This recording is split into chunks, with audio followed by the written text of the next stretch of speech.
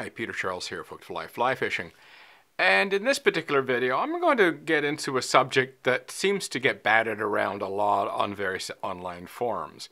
And that's this idea of, are you getting your value out of an expensive rod? Should you be buying an expensive rod or a modest price rod or even a cheap one? And I'm assuming you have the money to buy the expensive one, because if you don't, this is a moot question. I mean, you're not going to buy one. But if you have the money and you say, do I want to buy a cheap one or an expensive fly rod? What do I get? Is it worth the money? Is it worth the effort? And the reality is, it depends on you. I want to just talk about my tendencies in various things that I do and buy, and I'm all over the map. And some things I like expensive, some things I don't. And it really just depends on what it is and how I think of it. And so let's start with, tools. Screwdriver. This is a budget screwdriver. But I like good tools, so, the end is nice and clean and neat. It's not been dinged or twisted or out of shape. I keep my tools in good shape, but I don't buy expensive stuff. I know some people who, have a screwdriver like this, the end will be all rounded off, it'll be all rusty. They'll still use it. That would drive me nuts. I couldn't use a screwdriver that was in that condition. So I've always liked good tools. When it came to my cameras, this is a relatively pricey camera, but it's not pro grade. And to me, to buy a pro grade camera is just a waste of money and a waste of time. I will get enough fun out of, a upper bracket enthusiast camera, amateur camera, than to go for an expensive pro camera. When it comes to whiskey and wine, I'm a little bit more value oriented. I've found that I got cheap. No, I shouldn't say cheap wines, but modestly priced wines, modestly priced whiskeys that are perfectly fine for me. I'm not a connoisseur. I can't tell the difference. And there's where we get into whether it makes a difference to you, whether you buy an expensive fly rod or not, is can you really tell the difference? I can tell the difference between a crappy camera and a good camera. I can tell the difference between crappy tools and good tools. When we get into whiskeys and wines, I know what I like, So if you gave me a $500 whiskey and a $50 whiskey,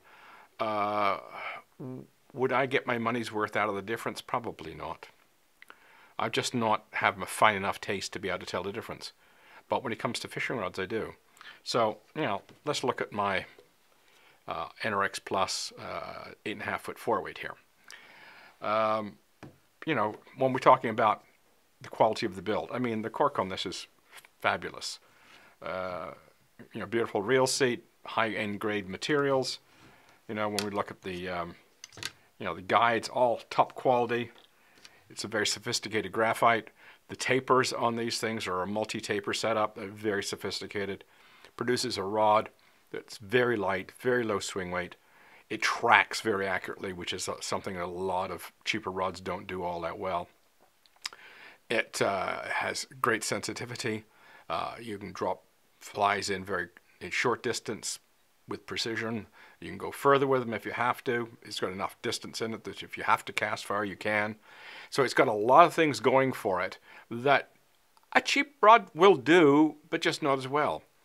And the reality is, if you cannot tell the difference, if I put these in your hand and I put tape over the label and said, here's a cheap rod, here's an expensive one, now tell me which one is which, and you can't tell the difference, probably be a waste of money buying a good rod, wouldn't it?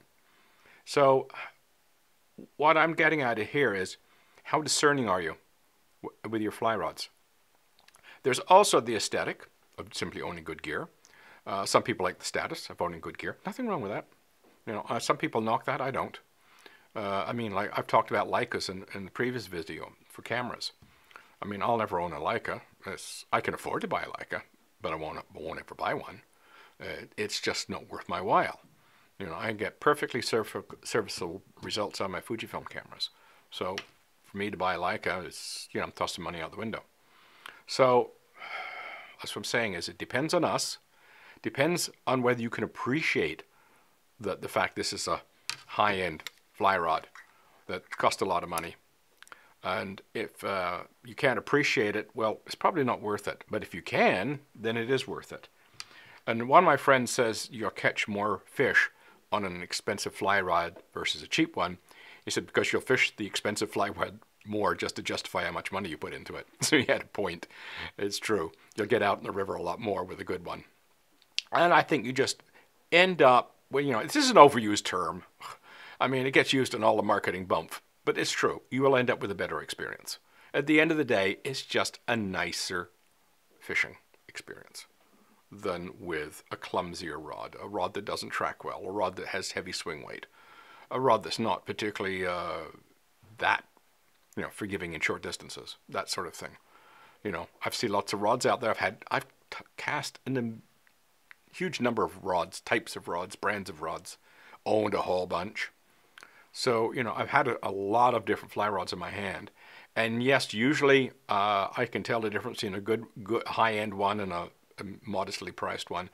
There are a few exceptions out there. I won't say the brand, but one particular company, their high-end rod finished well below their mid-price rod in a Yellowstone shootout. That shouldn't happen. But that's rare. Usually if you're buying a high-end rod, you're getting better performance, better quality components, and to use that overused word, a better experience. So does that matter to you? If it does, and you can afford the high-end rod, go for it. If you can't appreciate it, or it doesn't matter to you, like me with whiskeys and wines, if I like the taste, that's good enough. I don't have a discerning enough palate to be able to taste a really good Burgundy and an average Burgundy and say, oh, that really good Burgundy is a great wine and this is No, I don't have that kind of palate. So for me, it's a waste of money.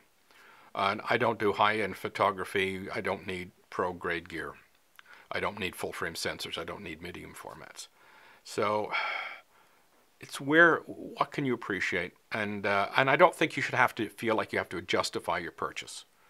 If you've bought, a rod like this, which sets you back quite a bit of money, and you enjoy fishing it, that's all that matters.